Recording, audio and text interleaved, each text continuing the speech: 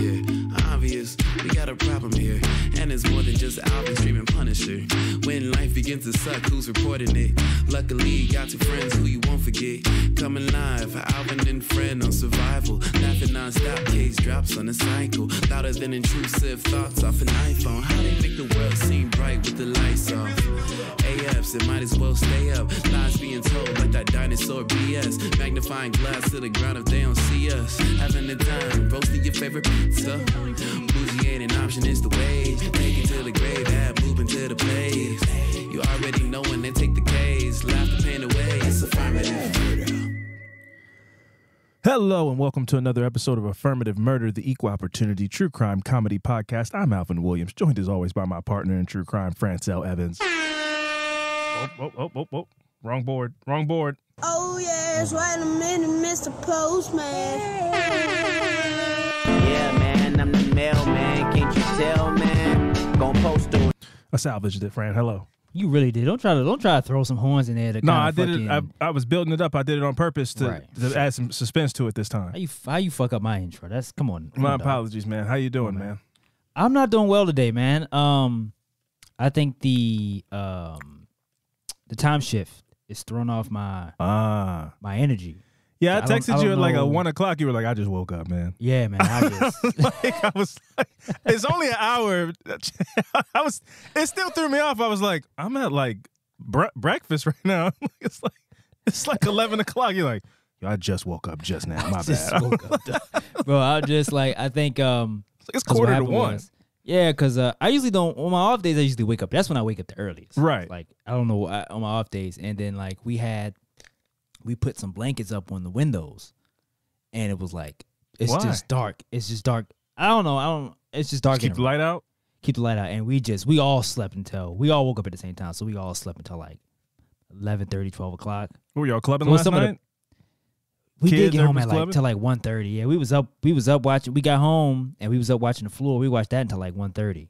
All of us. Hey, all of us watched. What did I say?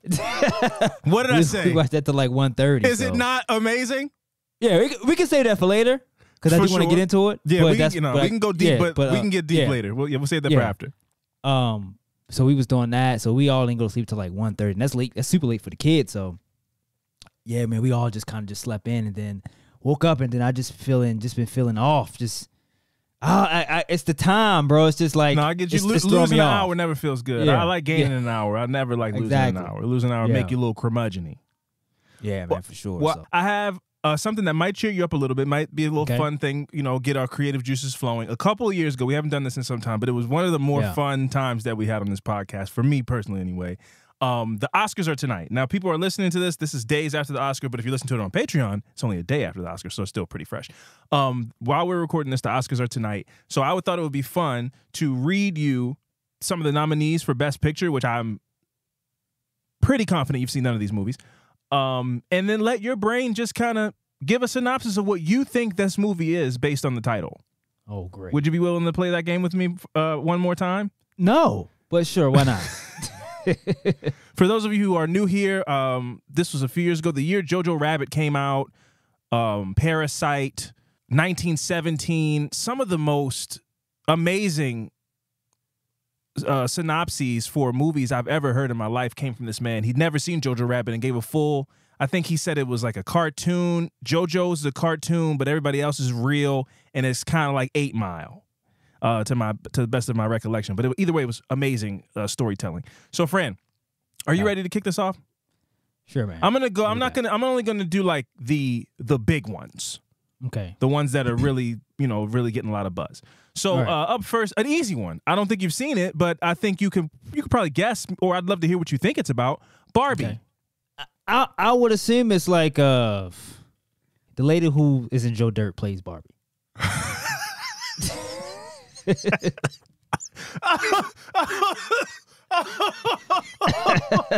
Am I wrong?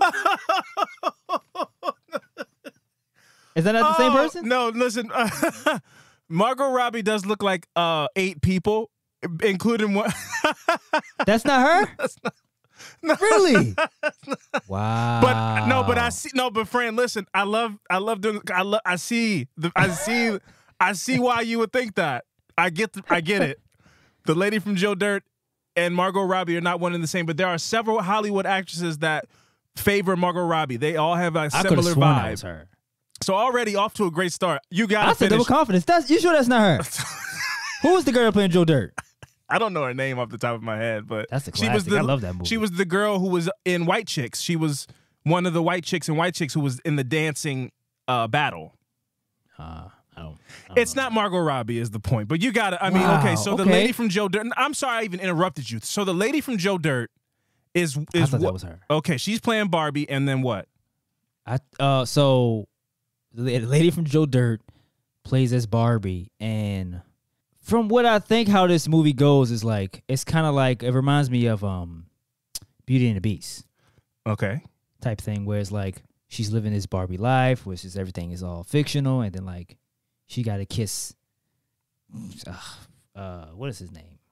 What is his name? The alternate male, to Barbie. The male Barbie. Which would be called Ken. There you go. Ken. She kissed Ken, and then everything turns real. It's realistic, and they're no longer Barbies anymore. They're actually human beings. Okay. That's what I think the movie goes. And it ends happily or sad? It's happy. They live a happy, Happy ever after. Happy ever after, yeah. Got it. Okay. So Barbie, starring. That's not the lady from Joe Dirt. I'm baffled. Okay. All right. So up next, we got Killers of the Flower Moon. Okay. Who's the lead actress? Leonardo DiCaprio. Ooh, okay. It's my guy. What the title reminds me of, Bee Movie. This movie is around bees and this is a kid's movie. Right? So it starts off happy, it shows the working life, just like the bees, working life of bees. Except this one doesn't have Jerry Seinfeld in it. I know he's in that movie.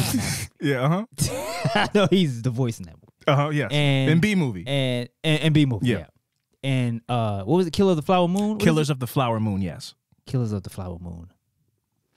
Yeah, so this is the life of some bees, right? And show life of some bees, and there's a teaching moment in this where he has a son. Is this how the Bee Movie go? Am I just you just giving the premise am of I Bee just Movie? giving I don't remember. I think Bee Movie is a rom-com. I think Jerry Seinfeld falls in love with a human. Okay. As a bee. Okay, I'm on the right track then. Here we go. So it's a Bee Movie, and there's a lesson in this movie where he teaches his son about the working class and how things are not given to you in life, that you got to work hard for it. But this bee wants to go on an adventure, right? So he doesn't want to do the work in life. He wants to see what's beyond, flowers and, just his natural habitat. Of course. So he chooses to build some type of technology, some type of bee technology. Very smart bee. Sure. A beenius. And he wants to take a trip to outer space. To see what life is beyond where he's from. Right? Yeah. Man, you want to go on this thing? Because I can take this. I'm strapped in. I can take this. I'm strapped in. Okay. Okay, we in for the ride. This is like an epic, like a 3-hour movie.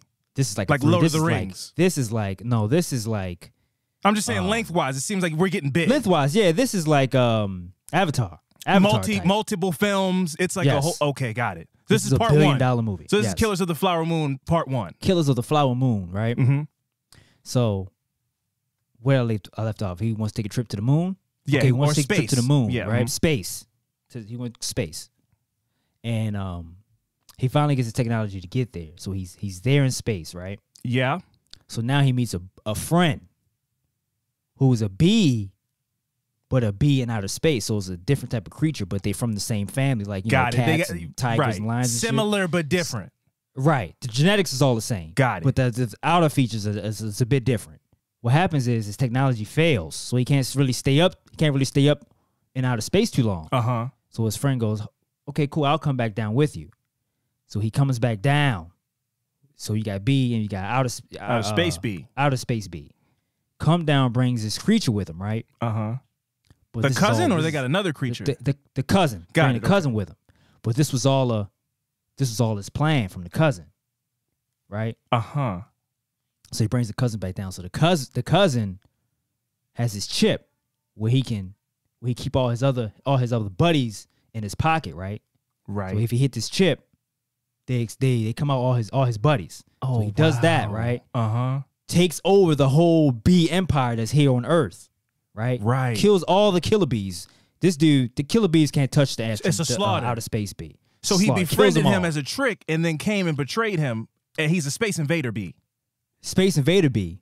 But they can come, but all these bees, all his buddies can come together to one, like a big old, I don't know, like a transformer type. Got it. So now he's huge, but now he got a bigger plan than taking over the bees. He's trying to take over the whole world. So now he's grown to this 100-foot tall bee that's now taking over the world and start killing people, slaughtering people, shooting stings, all kinds of people. It just murders everybody and takes over the world. That's how that goes. And that's in the part one, because this is at least what, 2 movies? Oh yeah, at least 4 movies. Wow. Yeah. A quadrilogy. Yeah. Okay, wow. Okay, Killers of the Flower Moon. I love that. I would go see that for sure. It's almost, it's giving Dune. It's giving Dune. Yeah.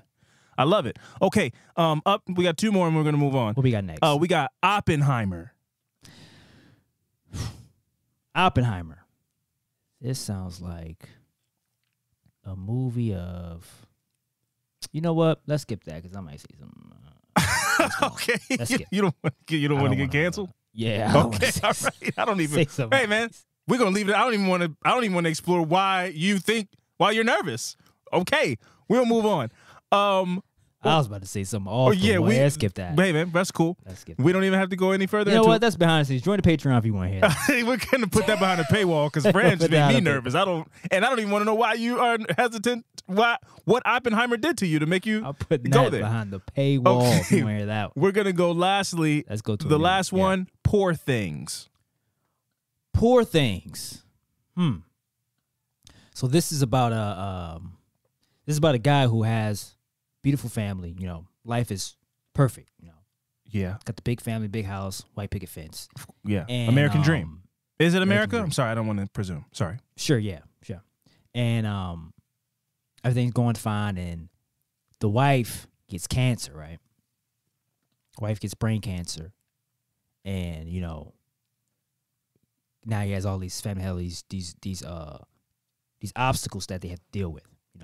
Medical bills, stuff like that. Wife has cancer. He got to go through all the treatments and stuff. Sure.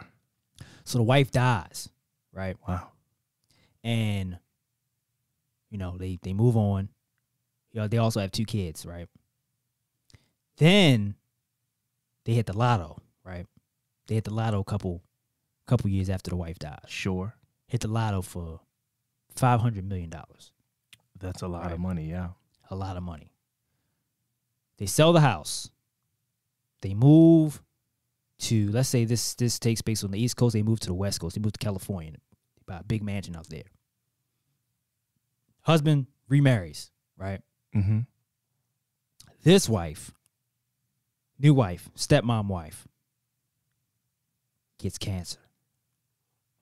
Right? And she gets brain cancer as well. Now, the family of this wife goes like, this last wife, get brain cancer as well. They go, yeah, but it's just coincidence. Mm-hmm. They're just whispering to each other. It's odd. Yeah, this wife dies. His second wife dies. A couple years later, hits the lotto again. Right? Yeah. This time he hits the lotto for $250 million. Then he goes, okay, we move. Then they move to England, right? So they go across the pond. Yeah, right? over the water. Oh, and then he remarries. So the kids are getting older. They're like, all right, well, third stepmom, second stepmom. Okay, we moving. But out, we're right? up $750 million. Yeah. So the kids dip. They move on to they do their own thing. Right. The third wife gets cancer. Now the kids are like, all right, man, what is happening? Yeah. What's going on? Right. So let's rewind it. Right. This is the part where it's like flashback. Backstory comes in. Flashback. Got it. So this guy grew up poor. As a child, didn't have nothing, right? Mm-hmm. And then this is like new age type thing, right? So he dabbled in on some. He used to be back in his day. He used to do some online gaming, right? Got caught up with some other guy who goes, "Hey man, you ever thought about being rich?" And he goes, "Yeah man, I love school. You know, I grew up with nothing, right?" So he goes, "But you got to sacrifice some wives to hit millions of dollars." And he goes, as a child, he goes, "Oh, I'm willing to do that." But he didn't know he forgot all about this. He did this years ago. Right. This is like this virtual agreement that he made the deal, but didn't think anything of it. And then, right. So he got older. He did this when he was a kid. Right. But come to find out that guy that he met was the devil, right? So he came back on him. And stealing and taking his wives. After his first wife, that didn't have nothing to do with the agreement he made. That just happened. That just happened. The devil guy came back, was like, "Hey man, you remember that agreement we made when you was a child?" He said, "Yeah, but I thought that was just a game." I said, "No, this is for real. And here's the I'm money. I'm gonna take all this money that you won, this $500 million. He took that. But you want this back? I'm gonna need some sacrifices." So he got married 2 more times so he can fulfill the deal. Fulfill the deal. This is very Black Mirror. That's how I go. Yeah. This is very Black Mirror. That's why I left off. I haven't finished. There's still some to be continued. Okay, yeah. But that one. Wow. I'm still. That was a good one, man. Yeah, that was, man. You might need to be the director. You might need to write the next season of Black Mirror. That was tantalizing. I'm into that. That was off the dome. No, that was crazy. that was a cappella. So I could only imagine what you do with some time. I'm gonna have to jot that one down. Yeah, you freestyled that. That was all. Yeah, shit. I still. Hey, we're gonna. What was that? Poor Things. Poor Things. Oh, that's a perfect title. Yeah. I don't. We're gonna move on. I don't really want to. The Oppenheimer. You want to hit Oppenheimer one? Or what? You want to go into it? Or? No. We're gonna put that behind the paywall. You made me really. He's like, you know what, man? Never mind. I don't even want to go there. I was like, you know what, hey man, say no more. Hey folks, listen. Fran and I are very excited to announce we got another live show coming up. Before I get into the details, Fran. Yes. Talk to the people. You know, how you feeling about this? This is big news, man. This is a dream come true, man. We doing number one. It was like, man, this is awesome. It was on home turf. Home turf. This one we're shooting across. We going number 2. We're going Deuce. We're going to the other side of the coast. Going to Portland, cuz. We will be going to Portland, Oregon on May 4th, 2024. We would love to see you at the Growler Guys. I believe it's a bar. At 6:30 p.m. on May 4th. May the 4th be with you. You know, Fran, this is like a Star Wars thing. There will be no Star Wars references or motifs or anything like that of the sort. So don't come expecting that, or you can leave. Don't come with a lightsaber. No, you can come with your fanfare. I'm just joking.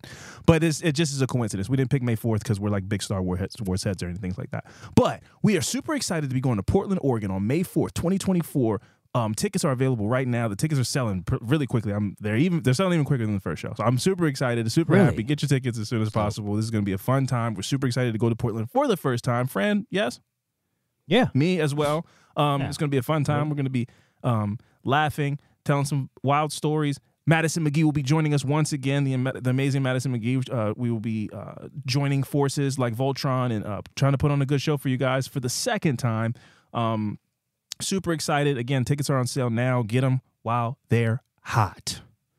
Is Portland a diverse city? I would. Yeah, man. Portland's like in my mind anyway. I haven't been there, but it's like Brooklyn and like steampunk Brooklyn. You know, like I feel like it's a lot of. I don't know why I put a D on into Brooklyn, but it's like steampunk Brooklyn, like a lot of edgier Brooklyn, like leather Brooklyn. You know what the weather like is out there? Is it? Well, it's the Pacific Northwest, so I would imagine in the springtime it'll be really nice. Okay. Maybe a little. I'm excited. Maybe like rain, sun, like kind of thing, like that kind of thing. Rain and then bringing beautiful, sunny, cloudy, partly cloudy, sunny days, something like that. I'm excited. We'll find out, won't we? Yeah. May 4th, again, guys. The link's available on our Instagram. The link will be available in the in the episode information.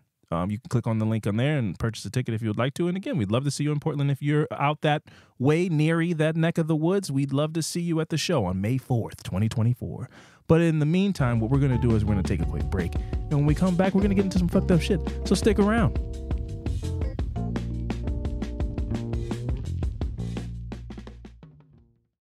Ice Cold Case is the podcast looking into the unsolved murder of J.C. McGee 21 years ago in Belmont County. Why is she come out of clear blue and starting to ask questions about this? What's going on here? It's weird. It's strange. Yeah, I never thought of him as a suspect. We have done nothing to cover this up. Records were all accidentally destroyed in different ways. A lot of sick stuff was going on. Point blank shot him. There was a saying, you want to kill somebody, do it in Belmont County. I'm just so glad that you are not scared. It's really hard to establish any rapport at all with anybody. Man, y'all know I didn't do this, man. What the? Ice Cold Case, available wherever you get your podcasts.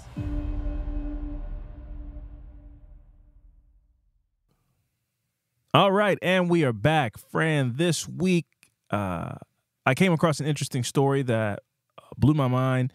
And by came across it, I mean this is another one you sent me. I don't mean to not give you your credit. You sent me this one. Yeah, where did you find this to send it to send me the information about this? I found this on the Oxygen website, man. I went on there. Shout out to Oxygen. Just went on there. What's going on here? Yeah, man? What's going on?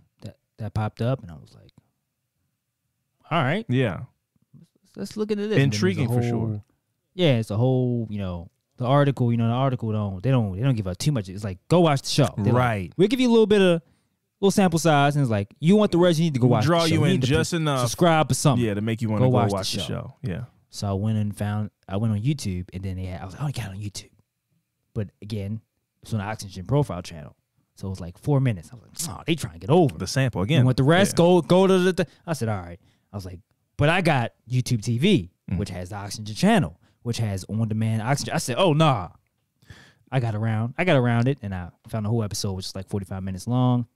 Got everything I need. Now, I've been meaning to call you out about this because you told me that you found this on YouTube TV, something I don't have. So I'm here to judge you. Why are you paying for that? Why I'm paying for YouTube TV? Yeah. Why are you paying for that? That's how I watch TV. Oh, they have live TV. Oh, they have live TV. Yes, they have live TV. Why are you coming at me? Oh, okay. Do you have Hulu too? I don't have like Comcast. I don't have that. Do you have Hulu? I do have Hulu. See? I do, but I don't have live TV Hulu. Huh? I don't have Hulu. Oh, live you TV. have the package without the live TV. Because I have Disney and I have whatever else it comes with. It comes with my Verizon plan, so I got the package and I have ESPN Plus, whatever it is. Got it. It all comes with the.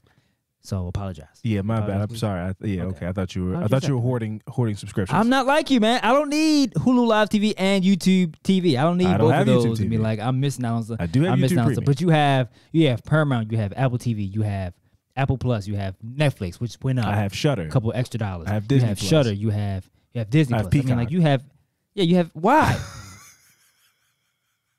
Why? You probably have what's the other one? Temu. I mean not Temu. What's the other one? Tubi. You probably have Tubi. You definitely have Tubi. You had it. I had it. I downloaded Tubi because I was featured in a documentary on Tubi. Yeah, you don't need all that.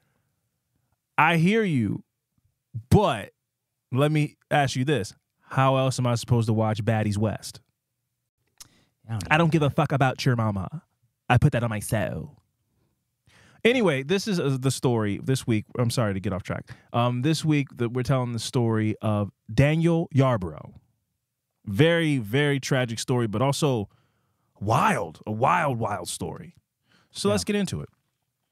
Daniel Yarbrough was an Army specialist living in Apple Valley, California, which is like very small town, rural California, like an army town. A lot of military people and presence and, active military people living in that part of California.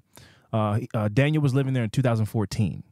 He had been serving with the National Guard in Barstow at Fort Irwin for 3 years and was doing very well for himself at 31 years old. So he'd always wanted to be in the military, and at 28 years old, he enlisted in the National Guard and kind of found his footing. He kind of lived a wayward life for a little bit and was kind of lost. But the National Guard, he found family and friends and roommates and all these things. And so he had been in the National Guard for about 3 years. On September 29, 2014, Daniel got a text from a friend inviting him over to their house for a group Bible study session. Yeah. Which is an interesting way to spend a Friday night, but I'm not here to judge. Yeah, I mean, Daniel at the time was going through like some personal things, and then a friend of his was like, hey man, going through some things, come over, come kick it with my friends and my family. Friends and my family, it's Bible study, kind of get your spirits up. Right. But at around 9:30 p.m., Daniel Yarbrough was shot dead in the driveway of the home. Detectives arrived on the scene to find Daniel dead in the driver's seat of his white Volkswagen Jetta. The weapon used in the shooting would eventually be identified as a 20-gauge shotgun. It left a hole in his car through him. It was a gruesome scene. Randomly, I saw this video of this guy. I'm going to talk. There was a guy. For now, until I think the government's talking about disbanding it from the country or something. But anyway, you're on the topic. As they should. But that's another it sucks. You look at that thing and all of a sudden it's 11 o'clock at night. Like the sun is out. Your day is just gone. It's a terrible. Bad, it's gonna kill us.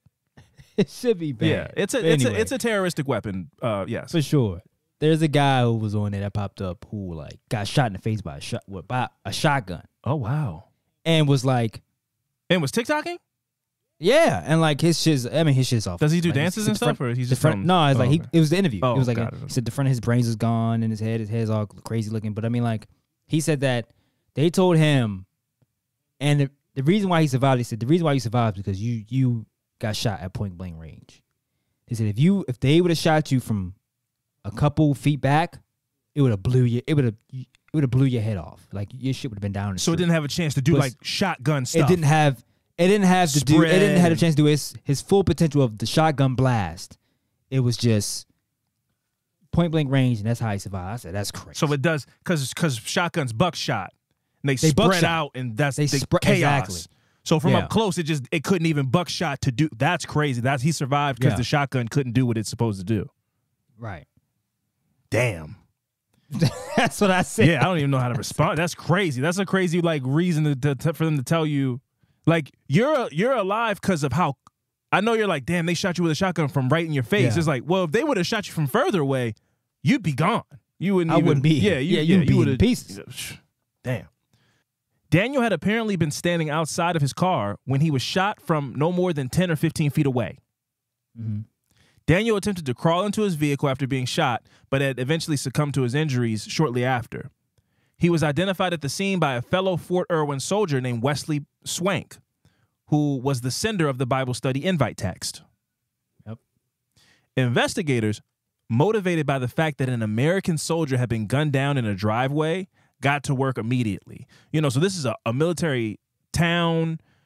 This is a soldier active, in the National Guard. And so this looks terrible. And so the detectives, and not that they didn't already have motivation because it's their job, but it was a little extra incentive. Like, we got to solve this, man. We can't have people thinking they can just gun down soldiers in our city. So they got to work immediately, questioning friends that were at the Bible study and canvassing the neighborhood for witnesses. And they spoke to Yarbrough's close circle for possible leads as to who could have committed this crime. Detectives quickly discovered that Daniel Yarbrough's home, that he shared with his roommate named Ruben Vegas, had been vandalized. Somebody broke in, stole Ruben's laptop, some money, wrecked the place, and they were both pissed off. And Ruben, especially, they had started to come to, when they asked around Ruben and Daniel, their neighbors were alluding to the fact that they knew what was going on. It was like a lot of gang activity, and that the neighbors were kind of saying that they think a gang might have done this. So Ruben and Daniel ended up filing a police report. But according to Ruben, he told the police, like, hey, man, you better find this guy before we find him. However, not long after the home invasion, Yarbrough was involved in a drive-by shooting where bullets barely missed him while sitting in his car having some beers with Ruben. They were chilling in the car, playing some music, having some beers, and all of a sudden a car rides by and blasts shots into the car. Neither of them were hit. It was a shotgun again. Yeah. Another shotgun. Neither of them were hit, but Ruben said he could feel the impact of the bullet hitting the car. Like, it shook the car. Both of these incidences were within weeks of each other. And then it was no more than 12 days later that Daniel was dead. So the breaking and entering, the drive-by shooting attempt, and then the murder of Daniel Yarborough all happened within a month of each other. They even had friends that, at first with the breaking and entering, the friends were like, hey guys, a gang? I don't know about that. But then after the drive-by shooting attempt, that's when their friends started to be like, maybe you guys are onto something. Maybe there is a gang out to get you guys or something. Like, yeah. Daniel could have swore that, like, somebody's after me. I don't know what the hell is going on, but somebody is trying to take me. I mean, within 2 weeks, somebody breaks into your house and you get involved in a drive-by shooting and you're in the military where you go, I don't have enemies. So of course I would feel paranoid, very much so. You know, one thing is bad luck. Two things, you can't help but start to question, especially when it's not like he got a flat tire. It's like these people did this. So people did this to me again. It's like, this is just two coincidences. They thought, so they broke into outside my home. Yeah, like they broke into my house and then they shot me in my car. Starts to feel kind of personal. So investigators did pursue the angle that Daniel's murder might have been gang related, which is not a crazy theory. I mean, it's California. There was drive-bys, breaking and enterings involved, criminal activity. It's not a crazy theory. But the pursuit gained zero traction. They could find no links to confirm that this was a possibility, that this is what happened. Now, in the midst of this investigation, detectives got an unexpected call from Wesley Swank, the man who invited Daniel to Bible study the night of his murder. Swank informed detectives that a small piece of information had slipped his mind in the chaos of Daniel's murder. And he just wanted to mention it to him since he had failed to do it the first time that he was questioned. Right. Yep. The piece of information was that Daniel Yarborough had recently made Wesley the beneficiary of his $250,000 life insurance policy. It just slipped his mind. So I just thought I'd tell you guys. I know you guys are really, scoping around asking questions, and I don't know if it'll come up, but I am the beneficiary. I'm about to get 250 bands. So I don't know if that matters, but I thought I'd bring it up to you guys. If you're gonna bring it up. Get ahead of it first then. Question. Exactly. Yeah. Don't wait. Don't call tomorrow and be like, hey, man, I forgot about letting you know this stuff.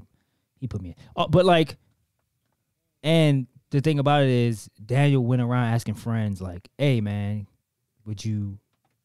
Yeah, what do you guys know about life insurance policies?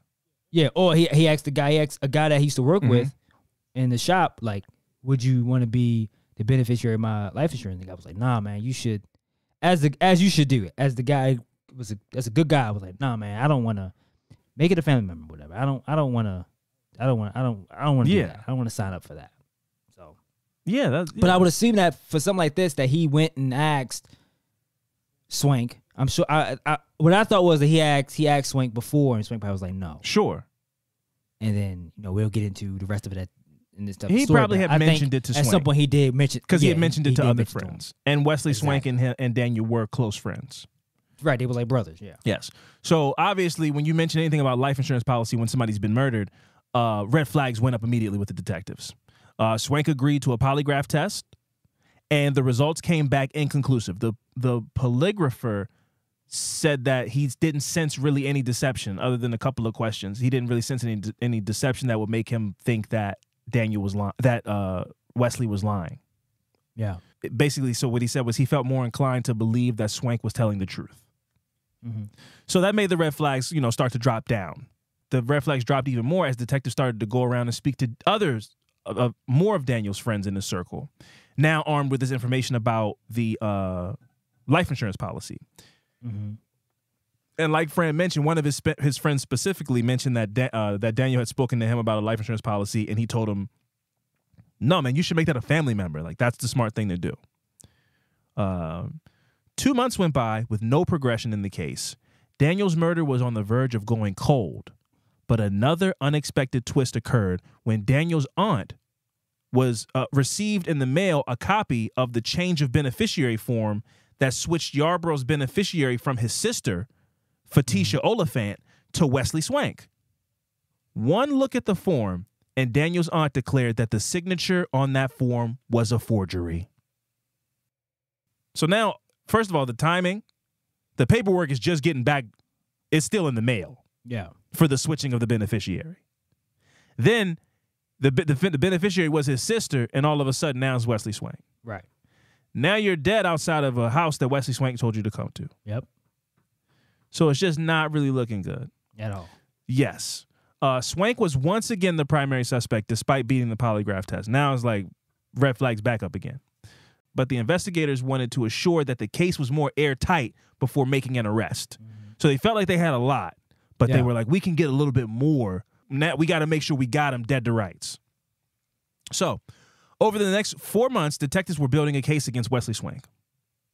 But this is when the investigation got another unexpected big break from a situation that initially seemed unrelated. In January 2015, a home burned down in a residential neighborhood. The home belonged to a family with a reputation of being awful, with everything from physical and sexual abuse to thievery and scamming on their resume of things that made them a super fucked up family. The head of this family tree was Richard J. Swank, a man who is serving a life term in prison plus 96 years for sexually abusing one of his sons for years. Yeah. That should be in it. Yes, absolutely. Stealing ass. He also happens to be Wesley Swank's father. Wesley is one of 16 children. God damn. Yeah. According to his sister, Melissa Anderson, the family grew up with nothing. They were on government assistance, and for some reason, her parents just kept having kids that not only could they not care for, but she says it didn't even seem like they wanted to care for them. No. You know, it was a negligent house. The father's sexually abusing the kids, but as she went further on to, explain, you almost get like a pay raise from when you're on government assistance. Yep. Every time you have a kid, you get a little bit more money. So it's like you have 16 kids. It's like, man, another 250 or whatever. I don't know the numbers, but I'm just saying.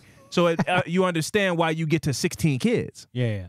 And they might even hit them, this is crazy if this is true. The government might have been like, you maxed out. Something. We can't tell you to stop having kids, but 16 is where you don't get any more money after 16 kids. And then they keep losing the money every time, and these people are losers, and they're stealing, and they don't have anything efficient, and they are living, suckling from the teat of the Uncle Sam. They take out their anger and beating their kids. And they do that. A cycle of violence. Wow. 16 kids, man. If you do that in 2024, you might get a show on E! So basically, so Wesley Swank and his sister, Melissa Anderson, and along with the other 14 siblings, grew up in absolute squalor and chaos and violence, and it was a terrible living. But Melissa got away from her family as soon as she could. She joined the military and eventually settled down in Texas. Although she did keep in touch with numerous siblings, which is crazy. Keeping in touch with 15 people is nuts. Yeah, that's a lot of phone calls. So many phone calls and birthdays and yeah. Oh my God! Then they have kids and all kinds of shit. Jesus Christ, man! No, thank you, man. Like cheaper by the dozen plus 4. Yeah, that's crazy, man. So she eventually settled down in Texas, but kept in touch with her siblings. In fact, this is how she found out about the family house fire that I mentioned, and how she even heard the name Daniel Yarbrough. You see, when she was on a phone call with one of her siblings at the day of the fire, they're kind of doing popcorn, calling around. Did you hear about the fire? The family house burned down. They call her. One of her siblings calls her, and her siblings kind of thinking out loud on the phone, and the sibling goes, "I wonder if the fire had anything to do with Yarbrough." And Melissa goes, "Who's that?" Yeah. And the sibling goes, "Oh, never mind. No, don't worry about it." And quickly just kind of moves on from it and changes the subject.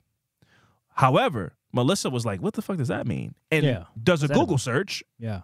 And got more information on who Daniel Yarbrough was and what had happened and how it happened outside of this house. And when she looked up the article and the information was the house that Daniel Yarbrough was killed outside of belonged to their brother-in-law.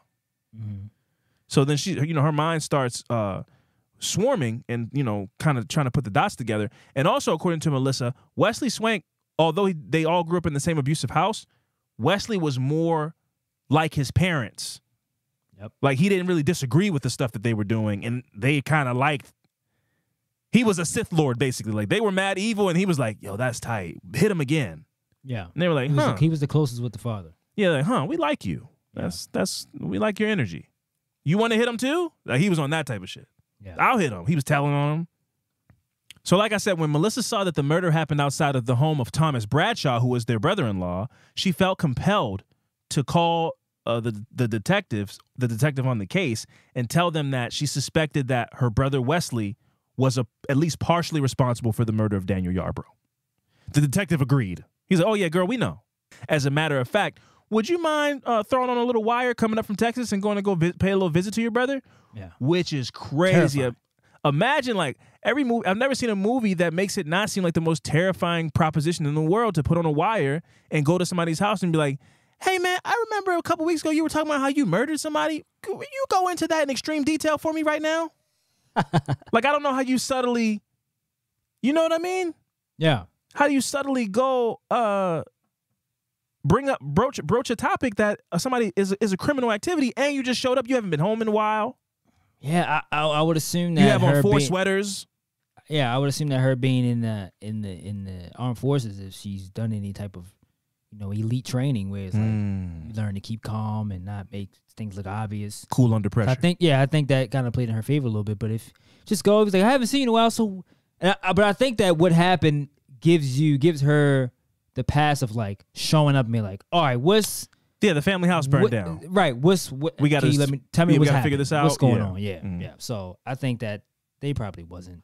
If anything, Wesley Swink was like, well, even if she is wearing the wire, I doubt she is because that's my sister. But I'm gonna just tell her what I would tell the authorities. It's just like, I had nothing to do with it. I think it had something to do with gang related, and just stuck with that story. Right. The idea that he and the wire didn't really amount to much, if anything. They didn't get like a confession from the wire or anything like that. But the information that she came forward with connected some more dots, and that gave them enough probable cause to go and arrest him and bring him in for questioning. Yeah. But wearing a wire has got to be nerve-wracking.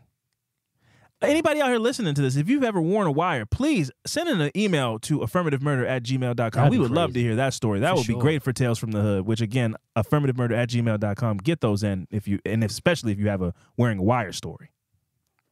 Because that is juicy. Or if you're just walking around wearing a wire, you might just wear a wire. If you're just a snitch, like you work for the HOA or something, and you're trying to get people kicked out of the neighborhood, and you just catch them on, hey, so how tall is your fence? Because it's only supposed to be 7 feet, but it looks like it's about 9.5. And they go, yeah, well, it is 9.5. Gotcha. You're tearing it down, bringing it up at the next meeting. You need to take 2.5 feet off your fence by the end of the month, or you're out of the neighborhood. Fuck HOA. How about that? Yeah, you meant that. I really did. that was deep down in my soul. I can't stand them. It's all a scam, like the emissions. It's all a fucking scam. Ain't gonna tell me how my house supposed to look. I pay for it. Fuck you. It's my house. It's my house. Don't tell me what my house. I can't paint my door yellow. Who the hell are you? Yeah. I bought this door. All right. Gonna try to tell me I can't keep trash. I'll keep trash in front of my house if I want to. So anyway, with a sufficient pile of evidence gathered, Wesley Swank was arrested and taken into custody. During an extensive interrogation, he confessed that his younger brother Logan was the trigger man. So immediately folded. This whole family folds on each other. It's crazy. So he immediately, he didn't immediately. I guess extensive. He was in the interrogation room for a few hours. I'll give him that. They started.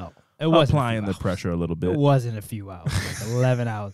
And that's the patience I don't have. I go like, man, I want to go home, man. Yeah. We know you did it. Just come on. Shit. I don't be here. Are you telling this bullshit lie? We know you're lying, man. You know you're lying. Your palms in here sweating. Your knee is shaking. Your foot. Let's go, man. You got your whole body in your shirt. They always got their whole body in the shirt. You got your knees in your shirt, your arms in your shirt. They got that clock on extra loud. I love interrogation videos. They come in because it's the way that they. But that one was kind of crazy though. I didn't see it though. You didn't see the clip? I only saw a split second of it. But what looked crazy about it? I get the tactic that the detectives try to use, was like comforting and being understanding. Where you're coming from and what they're going through at the time. Mm-hmm. Mentally and physically. Where it's like, but this one was like. The detective is sitting in the chair, one of these little rolly chairs, and get close to him and like, is in like front of his knees, and like his hand is on the other guy's thigh. Like, man, I understand. I was like, it's getting a little intimate in here. Yeah, it's like this is way. I mean, like, he probably be like, aggressive a little bit. You're not supposed to be straddling me. I'm not getting a haircut. Grabbing his thigh. I said, no, this is crazy. I said, no, he's. I get it, but I mean, like this. He was way too close for like just trying to get this dude just to come out with the truth. Come on, like, tell me. I understand, man. Hands on his thigh. I said, whispering. Yeah. His lips touching his ear. Tell me. I said, this is crazy. Tell me about it. That's one way to get a confession, for sure. For sure. You get back the fuck up. Yeah. Like, hey man, hey, I'll tell you. Can you give me 5 feet? Relax. Like, damn. Is that Creed? You got Creed cologne? I can smell your cologne. You need to give me 5 feet. I will confess. I will confess. Yeah, damn. Which he did. He confessed to his his brother Logan Swank being the trigger man. Logan Swank was arrested in San Antonio, Texas. Yeah. And Bradshaw, the brother-in-law, was charged with acting as the getaway driver in the murder. Also, Logan, this guy who was a nutcase. And because they mentioned that they grew up, right? They grew up in not having money. Terrible circumstances. So, like, right. So this money was like, if we do this clean, you know, we up, essentially. We up. And Logan was like, he was the wild card, or he was the unhinged one. He was like, oh, I'll kill somebody in a heartbeat. Oh, I wouldn't even think about it. Like, he was like, oh no, I'll kill him. If you don't want to understand it's your friend, I'll do it. I'm more than happy to do it. Logan's dream was to be a hitman. He wanted to be a hitman. I didn't know this at all. He wanted to be a hitman, and this was the perfect opportunity to live out this dream of like his audition, taking somebody out for a check. I don't know, whatever, but yeah. Logan wanted to be a hitman. That's why he had no issue with doing this. He was like, oh man, I get the opportunity to live out this. Yeah. And Swank winning the first couple times, Swank stole a shotgun from the base. It was a military registered weapon? Yeah, from the first That's really dumb. Yeah. And then the second time, Swank took a gun from a friend and like used it and was like, oh, we going hunting, and then ended up giving it back to the guy. But before the robbery, Swank and Logan set Daniel up. Before the robbery. What do you mean? They set him up. So what happened was Wesley set up a fake email to meet Daniel to buy some workout supplements. Okay. Like, let's meet in whatever. As a made up person. As a made up person. And they waited him and Daniel. I mean him and Logan. Wesley and Logan waited till Daniel showed up, and they shot at Daniel then the first time, but they missed. And that's how they found out. That's when the burglary came, and that's when the drive-by shooting came. Oh, so man, Daniel must have been living a paranoid life, man. For sure. Like, damn, I didn't know that one. Yeah, yep. I just coming to because that came up. That came up later after they did the investigation, where they was like, oh yeah, he was shot at. We shot him the first time. We set him up the first time. That was before the burglary. Yeah, we've been trying to do this for a while. Yeah, man. Damn, that's crazy. No, yep. See, man, that's why I don't do. I remember during COVID, you were trying to get me an Xbox. The hoops that we had to go through. That's funny. I was almost certain one of those times I was gonna get murdered. You were like, "Yo, no, just drive." You were the go between with me and I don't know, some dude. Just go meet him in this parking lot with a wad of cash. I don't buy stuff online anymore, bro. Showing up in a parking lot to get something and no receipts and no store, I'm done. That was the closest. I've done that so many times. I remember one time I did it. I bought a Nintendo, and I didn't even tell Steph what the fuck I was doing. I went and bought it. Didn't even tell you. Didn't even tell anybody. I didn't even tell anybody. I went and met this guy in the parking lot. The crazy thing is, like, I didn't know the guy, but I seen him. He lived around the way. I mean, that's no excuse. You know his face. Still, I know his face. I knew his car. So I've seen the dude before. And I went and met him in the parking lot and bought the game. And then I told Steph, she's like, "Why wouldn't you tell me you did?" I said, "I don't because I'm not even. I didn't think of that possibility at all. Not at all did that come across my mind. I was like, somebody can like rob me and kill me. I swear to you, that did not come across. I'm like, I'm about to buy a Nintendo Switch. It's a great deal. Play Pokemon Smash Brothers. Play Smash Brothers tonight. Yeah. I did not have that thought of my head with like, so this can go completely left, and nobody knows that I'm here. And I didn't even tell anybody where the hell am I at, and nothing like that. So yeah, that's crazy, man. That's a wild one. Yeah. But in exchange for his testimony, Bradshaw pleaded no contest to a minor charge of permitting another to shoot from a vehicle, which is, I don't know how, I guess in exchange for his testimony. I know that's not a made-up crime, but that's a drive-by shooting, and you are complicit in an attempted murder. To change it to like, hey man, almost like, you remember in 8 Mile? When's the last time you seen 8 Mile? It's been a while. No, I saw it like 2 months ago because Steph's never seen it. Okay. Remember they were driving around shooting people with a paintball gun? Yeah. I guess in my mind, that's that. Like, there's no jeopardy of death on the line. If you're going about shooting signs or something, if you're shooting a gun from your car, but like not with the intention of killing somebody, like that's dangerous. And you're the driver who's allowing that to happen. I guess that makes sense. But if the whole agreement is, yeah, we're about to go kill somebody, and then you're driving the car after somebody murders somebody, that's like, I don't know in what other circumstances that charge a minor charge. Like, this was a murder. But once you go, once you plead no contest, it's like you're saying like, oh, I didn't. Aren't you saying I didn't? No contest is like I'm not admitting guilt. I'm not admitting but you guilt, got me or something like that. Right? Exactly. Yeah. So I think that's what he did though. So it was like, which. Again, it's not I don't see how that's a minor charge. Yeah. So, but still, I was like, that's I think, but that's in my mind. I'm like, in exchange for his testimony, they're like, we're gonna give you this charge, but then you're gonna plead no contest to it. So it's gonna be way less than if it was manslaughter or second-degree murder. Right. So you're gonna get some jail time because you did do something bad, but you're gonna plead no contest to this way lesser crime and end up getting 1,094 days in prison, of which he served half. Yep. So he's free. That's cool. He's just as liable as everybody else. Yeah, I mean, you agreed. You were a part of the plan. Like, whenever they were having their meetings at Panera Bread or at Bible study or whatever, you were there. Yeah. When, like, so Bradshaw. They were dirtbags, so it definitely wasn't at Panera Bread. It wasn't at Panera Bread. Yeah, no, sorry. It's probably more like at a Quiznos or at a Little Caesars Pizza. Yeah. Does Little Caesars Pizza have like a sit-down area, or is it like you walk in, it's just a counter? I don't think so, man. I think they may have like a little stool. Yeah, get this and get the fuck out. You can eat it in the They have like 3 stools in the window. Like if you want to be a super dirtbag and eat a box of pizza on a ledge on a stool while everybody can see you in the window, that's all we have. We don't have tables here. Get the pizza and get the hell out of here. Yeah. What's the dirtbag version of Panera Bread? The dirtbag version of Panera Bread would be a CC's Pizza? Some kind of buffet, right? Like a Golden Corral or... Well, Panera Bread's not a buffet, though. No, but I'm trying to think of where would you have a meeting about a hit? As a dirtbag, 16 kids. At like probably hibachi, fucking... A hibachi restaurant? A hibachi fucking... you get the shrimp tossed getting the shrimp tossed in your mouth while you're talking about a hit? No, I mean like an all-you-can-eat hibachi. Oh, a hibachi buffet? Yeah, hibachi buffet. I'm going to go with Panda Express. Panda Express is good, man. I'm sorry.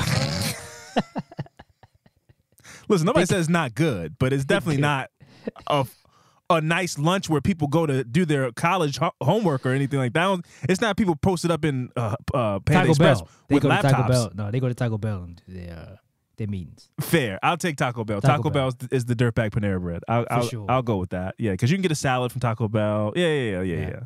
Okay, I'll go with that. Yeah, Taco Bell's the dirtbag Panera Bread. Yeah. Get you. Cool, you gotta be quicker than that. I got it. Yeah, I got you. Yeah. We're moving on. Yeah. Taco Bell. So, in separate trials in 2015 and 2016, respectively, Logan Swank and Wesley Swank, who was regarded as the mastermind of the crime, obviously, because he knew him and it was his whole plan. He was the person, the beneficiary of the insurance. Real quick, also, if a murder happens and you leaves the state, yeah, you look a little bad. You look super guilty, man. You look a little bad. You just leave. Yeah, you look. All of a sudden, you just leave. Come on, man. You can't just. You look pretty bad. You look pretty bad, man. Why'd you move to Texas? I just want to change the scenery. I kept that murdered somebody. Yeah. Oh, I'm an outlaw. So did you see how they caught him though? How they caught Logan though? No. Did you see that? So they had Wesley in the interrogation room, and he was like, "Hey man, look, we know Logan is out of the state." They made him shoot a video of Wesley going, "Hey man, I'm here. I wish I had the clip. I should have fucking." He said, "I'm here, and they got me, and I told him everything that happened. Just turn yourself in. I love you. You're my brother, but But I dropped dime. Yeah, I snitched. Turn yourself in. And he shot a video, which looks humiliating. Yeah. This is crazy. That's just crazy. I couldn't hold face. water at all, bro. I Yeah, and just sitting in the the chair and just like look at the camera and just like a cop is just holding his phone up to your face and you just that's crazy. Hey man, turn yourself in. They caught me. He's still hiding in another state. Hey, bro, they got us. No, they got you. And then you send that text. No, that's crazy. And then you're out there like, what the fuck is going on? What is this? Oh, like, this has to be a prank. This has to be a bit. Nah, if I get caught, we got caught. No, we got caught. What you talking about? We all going down. If I got caught, we got caught, man. Hey, come out from the dumpster. You come out from behind that car right there. You take that wig off, bro. They got us all. They got us, man. Damn. So that's what his brother did. I didn't know he sent the video. Like, hey, man. I should have clipped that. Damn. they turned us in, bro. Oh, they had the video on the thing you saw, like the actual video. Yeah. Oh, that's crazy. Them holding the camera in his face, all up in his face. Yeah, man. Oh, that's crazy. No, we can put it up. We can put it up when that episode. Yeah, put it up on the Facebook or something. I need that. Send that to me. But yeah, man, both the men responsible for the murder of Daniel Yarbrough were sentenced to life in prison without the possibility of parole. And the getaway driver was sentenced to 1,094 days, which he served half of and is free. So that was justice in a sense. Daniel's family described him as a guy that would help anybody. He was a very nice guy, soft-spoken but fun. And it's really crazy, bro, what money will make people do. I mean, yeah, man. You know, and the way that they described them, Wesley Swank and Daniel Yarbrough being like they were friends. Yeah. You know, like, and as soon as he got a whiff of Daniel being like, yeah, I think I'm gonna take a life insurance policy out to be safe, his wheels immediately started turning into how can I get away with murdering my friend? Crazy. And then to bring Bible study into it is nasty. It's nasty work, man. Yeah, so also Daniel's life insurance is tied up in legal proceedings. Wow. And has yet to be paid out to, you know. So the insurance company gets over once again. For now, for the time being. Yeah, for now, yeah. Yeah. But they got but it's one of those things where like they can wait. They can wait as yeah. We'll pay this out to your great grand cousin. Yeah. Yeah. Yep. Litigation, man. But yeah, that was the story of Daniel Yarbrough. Absolutely wild, fucking man, schemy, heisty murder from a sick guy. Yeah, man. I mean, like $250. Keep it a buck. I mean, that's not even a lot of money. I'm not. Yeah, and I don't want to make it sound like I'm like. There's no. That's not worth price. it. But it's like there's no price. There is no price of. But like. But it ain't $250,000. It ain't $250,000. There is no price. But it ain't $250,000. Let's be clear. You know, let's be clear. Let's be clear. There's no price to take a life.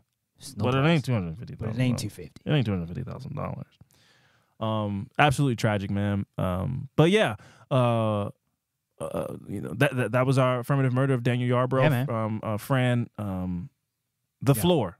Before we get out of here, let's get out of here. You know, before we get out of here, I know you now said you went on a full binge with the family. Full binge. Rob Lowe also. People really came at me about that. I couldn't find his last name last week. You know, I knew it, but I didn't want to humiliate myself. So right. I let it go. I was like, let me yeah. Right. But yeah, man, it was one of those. It's one of those shows where like everybody has their different personalities or whatever. But there's some people in there I was like, get this motherfucker. Can't stand you. Because you get on my nerves. Yeah. They got all like, yes, go home. You don't get a chance. But then with some people I go like, that's my guy. He looks like an awesome guy. Yeah. I fuck with him. Yes. I fuck with her. Mm-hmm. Great show, man. I love the show. I need to be on the show. I need to find a way to get on the show. For sure, man. I need to be a contestant on the floor. I would love to do that. I will use anybody listening to any connection that I have in the world possibly. If you are a talent scout, if you are an executive producer please, I am a charismatic guy. I'd be a great contestant on the floor. Please. I need to be on the floor, bro. Yeah. You telling me I think I would do good on the floor, bro. I think I could at least win a night. Yeah.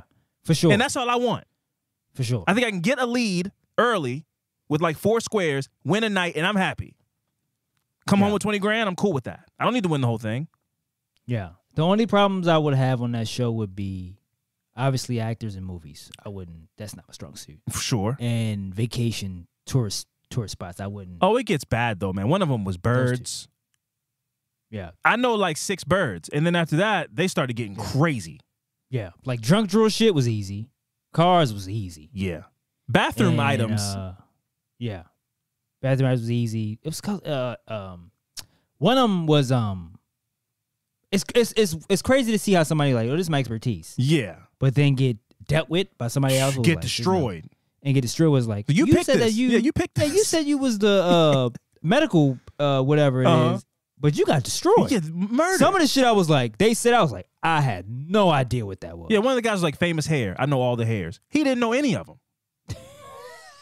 He got destroyed. Yeah. One guy did sports equipment and like one of them came up. I was like, I wouldn't have got that. One of them was like a birdie. It's called like a birdie. Yeah. It's the ball with the net. I thought that was called like the racquetball or whatever. Badminton. I thought it was something else. The badminton ball. Yeah, it was called like a birdie though. They didn't say that. I said, no, I wouldn't have got that. I wouldn't. I'd have been gone. I am addicted to I love it. I love the show for sure. It's such a good show, man. But, again, before we get out of here though, watch The Floor. They're not a sponsor. They're not paying us. It just, we really have a passion for The Floor.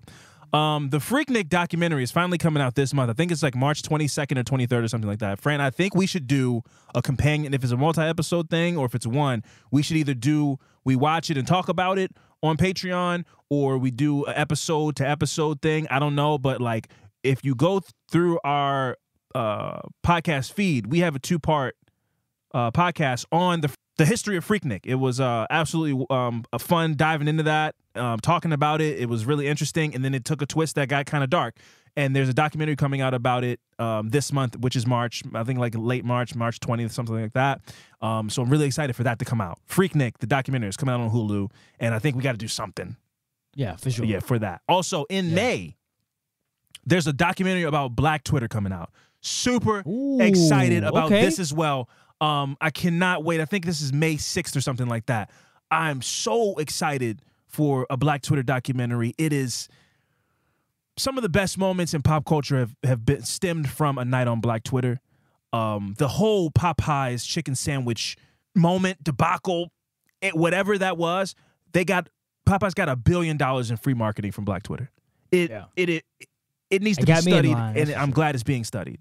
So many moments from Black Twitter that I can't wait to see documented on a documentary series. I'm super excited about those. Those are 2 documentaries that are coming out that I'm super excited about. Again, speaking of May 4th, 2024, Fran, me, Madison McGee, we will be in Portland, Oregon at the Growler Guys.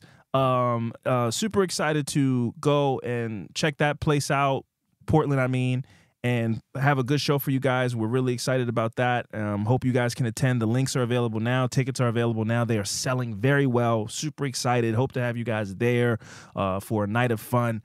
Thank you to anybody who's bought a ticket the first day. We are still in the early bird stages, so get a ticket for a lower price before the prices go up. Yeah, man. Anything else? You got anything else? Nah, man. Just excited for the show. Got that coming up. We got CrimeCon coming up. CrimeCon coming up. Yes. Nice little stretch of some cool things we got going on. Yeah, it's gonna be some fun times coming up in the spring. A lot of announcements, a lot of fun things. Super excited for this year. So let's keep it going. May 4th and also CrimeCon. We'll have more details on that soon. But yes, May is gonna be a fun month. Anyway, I've been Alvin Williams, joined as always by my partner in true crime, Fran and Alvin, and we'll see you guys next week. Deuces.